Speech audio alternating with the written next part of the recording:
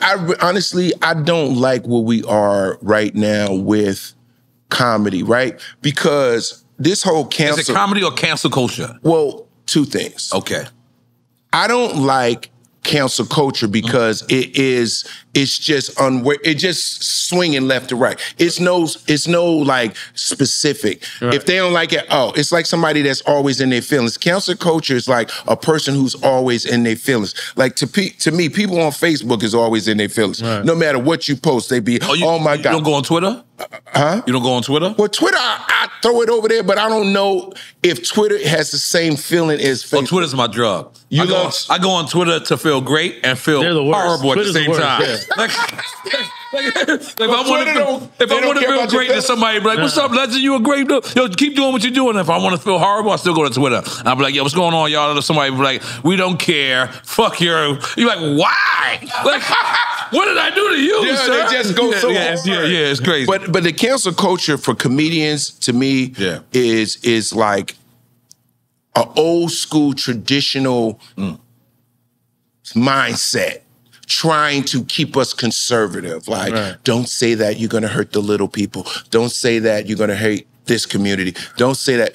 Comedy is about taking the truth and flipping it. Like, comedians, our job is to snatch reality, snatch observations, turn it around, and bring it back to you in a funny way. Right. Why are we, so now we got to tiptoe, so you got a guy like me, you got a guy like Dave, we can't say a joke that we thought of that's so funny that might make people think about stuff in a different way. Right. You know, you got anything is sensitive. Like, I remember, I'm gonna tell you the first instance I remember where shit got weird. Do you remember when Janet Jackson, the boom bop? Yeah. I'd never forget that. Wonderful moment in history. I was happy. I didn't see the malfunction. It was weird that it was outrage over it. It was outrage over the thing flipped down, right? Justin Timberlake went, whoa, okay, whoa. So real quick, I'll never forget, I was on tour. After the Janet Jackson malfunction, I went into a radio station and I had to sign a release that I would not say anything that was inappropriate. Like, prior to you getting on? Before, and they made all the radio DJs. I never forget this shit because I was in Boston. I came in a radio station. They said, yo, Mr. Bellamy, everything is crazy around here right now. You know, the radio station is tight on us. We can't say, you can't use no bad language. You can't insinuate. You can't do this. You got to sign this that you're going to be on your A game. I said, oh, snap. Because, you know, you could go on certain radio stations and get loose, and then certain radio stations you couldn't. But it was a mandate. I don't know if you remember this. I don't know what year that Super Bowl shit was. It got tight. If you was in radio, it got tight. That's what it is right now. It getting tight. Which is like, it went backwards because that's how it was in the early days of entertainment. Remember, you couldn't go in the Bible Belt, and if you got arrested if you said some profane shit, lewd shit. So it's like we're going backwards. Yeah, but I feel like it's cycles. You know what I mean? I feel like it's cycles, for sure. It's definitely cyclical, right? Like, it goes in, oh, now we're going to be uptight, then we're going to get loose again. Because if you think, earlier we talked about Eddie Murphy. Eddie Murphy broke out the box being raw. Like, think about it. Like, and I think that's what made him Eddie Murphy, because he didn't give a fuck, and he like did him. And he went from raw to delirious to That's why he became Eddie Murphy, right? So there's a part of America that wants the raw. In the leather suit, too. And with the pinky ring on top of the leather glove. I never figured that out. But anyway, make a long story short, keep it moving. Right now in our culture, we have to make a decision on, are we going to go for the truth of what it is and not care, or be scared? I can't tell scared jokes. Because now I'm tiptoeing. Like, to me, I love Dave Chappelle on this respect, that I love Dave because he's always pushed the envelope. It's not like all of a sudden Dave is pushing the envelope. Why did the Dave Chappelle show become huge, right? So you want Dave Chappelle to stop being him and do something else? He's doing what he's ordained to do. He's doing what his gift is given to him, and the people love it. Now, every joke might not hit right for you. You ain't gotta like every joke I do. You ain't gotta like every story I tell, but maybe 80% of them is cool. Maybe one you ain't fucking with.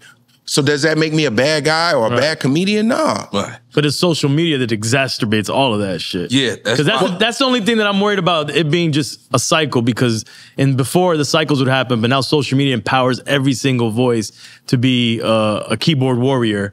And I am conscious about what I say. Honestly, you know, watching, you know, like even with my boy Kevin Hart, like, you know, he went through a tough time. Like he said a joke that was so long ago.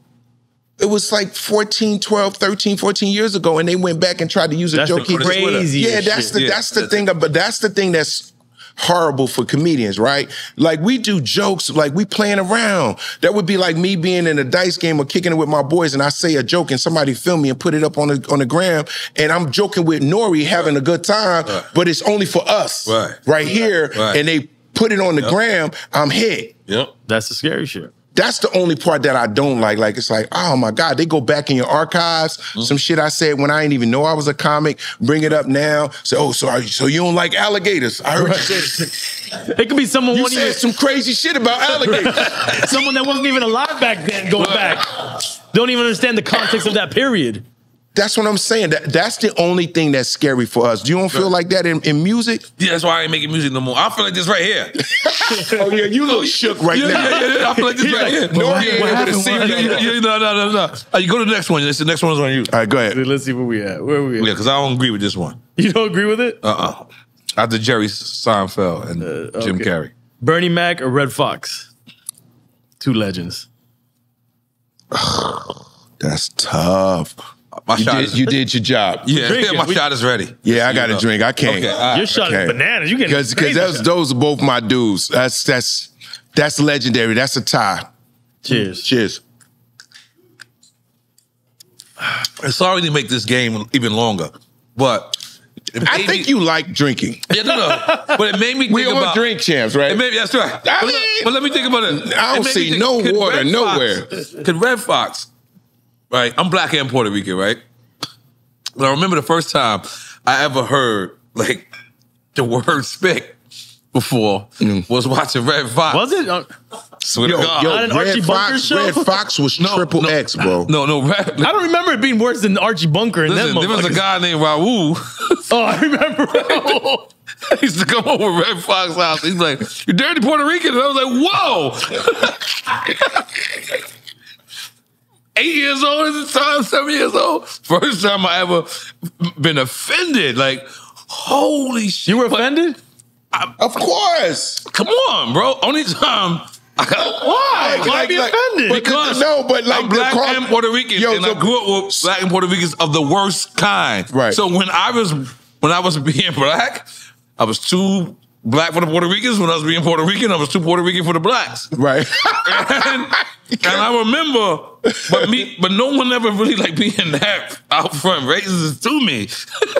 And then on Red Fox, I'm watching Red Fox, and Red Fox said, "Hey man, this dirty Puerto Rican." I said, "Oh, that's hilarious." Yeah, it's hilarious. But it hit but different. It also hurt me, but it hurt me to the extent that I get the joke. Right. I got the joke. But when did you see it? How old could you have been? We were all kids when that show was out. I don't know if it was a repeat or if it was live. Had to be. I don't remember. I don't remember. He was very. We probably wouldn't even understand some of the listen, Red Fox probably couldn't exist right now either. Nah, because he was bro. He was brutal. He was like Don Rickles. Yeah, like Don Rickles even right now. His style, how irreverent it is, and how he hit every nationality. And but it was, to me, it was brilliant, right? He made fun of everybody, so you can't say, "Oh." That's why it can't be offensive. Right. When you see it for that's what I think. Right. But then now the one group would go, "Oh," like you was hurt, but it's 1 million y'all. So now on social media, y'all go crazy. You took it to the chest a little bit. I was like, it tingled. I get it. I get what you're saying. But now with social media, it could become a zillion people that feel like you did and get really, really mad over a joke. Here's my thing. It's a joke, bro. Yeah. I'm not a politician. This is not something that is like like a law. This is like a moment of laughter, right? And if I say a little something a little crazy in this moment, it's to make you laugh. Not malicious. No, I'm not trying to hurt nobody's feelings. That's the thing. Like, I feel like comedians, we should get a pass. Like, I feel like both of my grandfathers was racist, being honest. Like, of course they were. Everybody's grandparents were racist. Everybody's parents was racist. Like, and they was racist against me, which was real. I was going to my black grandfather. He was hot the silverware. Like, what? Puerto Rican still. Like, wait a minute, what? Then I go to my black side. Same thing. The Puerto Rican side. Yeah, my Puerto Rican side. They're like, hey man, Cocolo. I was like, oh, what the fuck? Everybody's like, I was. You can't win. You can't win. And it's fucked up. Is because my sister, my older brother, and my little brother is all light skinned. I'm the only chuckle out there. I'm the only one, so I get it all day. I get it all. Like, oh man, I just say it. So, but that made me who I am. It made me actually be able to have, because I feel like we have the United Nations of crews. We have Jewish people in our crew. We have Cuban people in our crew. We got Haitian people in our crew. We got Russian people in our crew. Peruvian. We got Peruvian people in our crew. Like, we fly him in for Peru just to roll blunts. Yeah, and he rolled them very nicely, by the way. There should be a camera because the roll is sweet. Yeah, and he wrestled with camels on Saturday. And he rides a llama. He came in on a llama. But it's a different time. I feel sorry for this generation. It's I'm tough sorry. skin. Because this generation, they're growing up soft.